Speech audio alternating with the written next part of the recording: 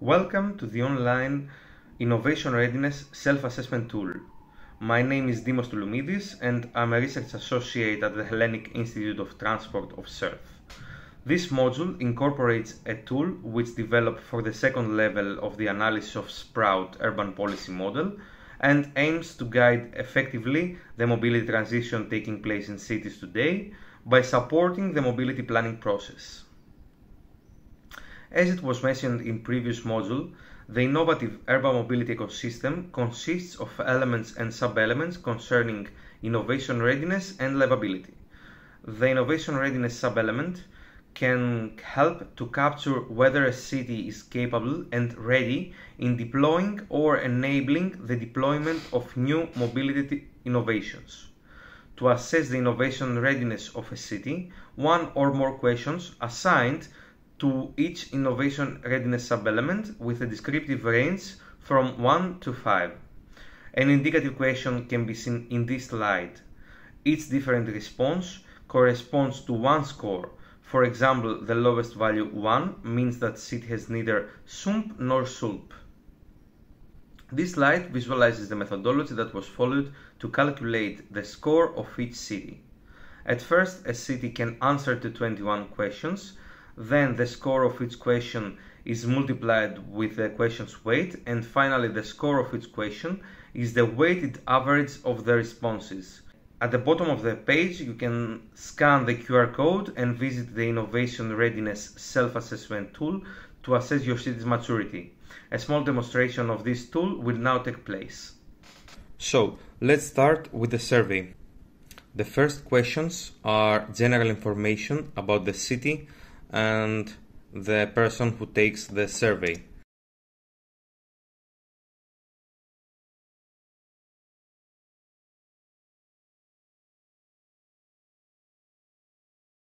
And then to the questions about the elements and the sub-elements.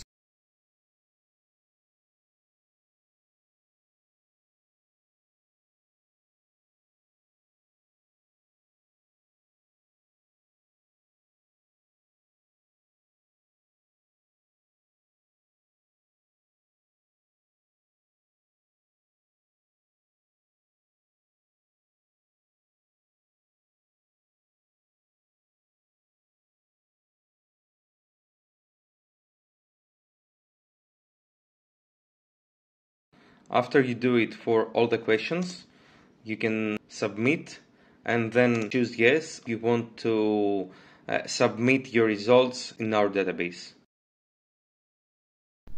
At the top of the results, you get the overall score of your city. There are two tables.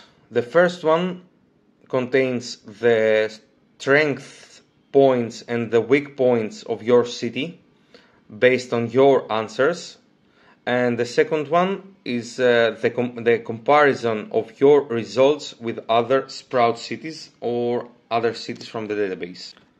The following figures represent the score the module has calculated in graphs and radar plots. So you can see graphically which are the strong and which are the weak points of your city. And finally, these bar plots contain the score of each element compared to other Sprout cities. Finally, there are two tables. The first one contains the average score of each element, sub-element and question, the lower threshold and the upper threshold in order to understand when one of them is critical in your city. And the second table contains the total score and the score of the elements for each city of the database. The second part of the module will now present how advanced are cities in Europe in deploying or enabling the deployment of innovative mobility solutions. And it will actually present the status of the first and second layer cities by showing their weaknesses and the strong points. So as you can see, cities followed the same procedure we mentioned before, took the survey, and then the score of each city was calculated, and you can see that Gellenberg was found the most ready to adopt innovation, while Callis was the least ready. Here is a map which contains all the different first and second layer sprout cities. It can be seen that the northern cities tend to have higher scores of innovation readiness.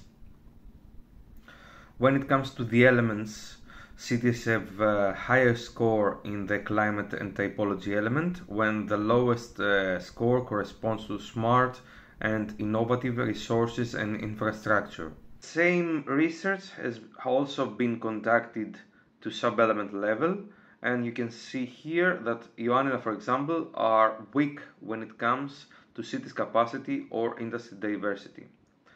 This was the module. Thanks for your attention and enjoy.